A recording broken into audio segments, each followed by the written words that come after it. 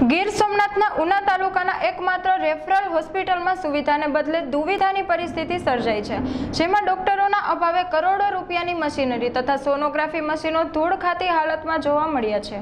જ્યારે બીજી તરફ હોસ્પિટલની નબળી કામગીરીના કારણે ગરીબ દર્દીઓને પ્રાઇવેટ હોસ્પિટલમાં જવું પડે છે, ત્યારે હોસ્પિટલની સુવિધાઓ માટે લોકોએ માંગણી કરી છે। અમે અહીંયા સોનોગ્રાફ કરાવવા આવીએ છીએ ત્યારે અહીંથી સીટી લખી આપીએ છીએ, પણ અમને સોનોગ્રાફ કરી દેતા નથી। અમે ત્યાં જઈને તો 500-600 રૂપિયા લે છે।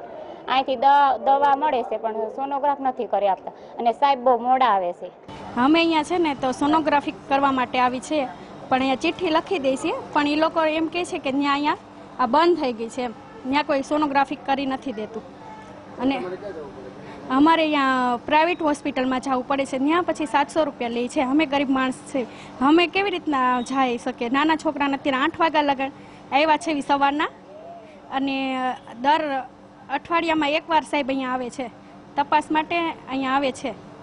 अभी 31 मार्च तक हमारा सोनोग्राफी चालू था कॉन्ट्रैक्ट में, लेकिन अभी कॉन्ट्रैक्ट पूरा हो जाने के कारण अभी हाल में बंद है और प्रोसेस चालू है और हम जल्दी से चालू करने की प्रक्रिया में लगे हुए हैं।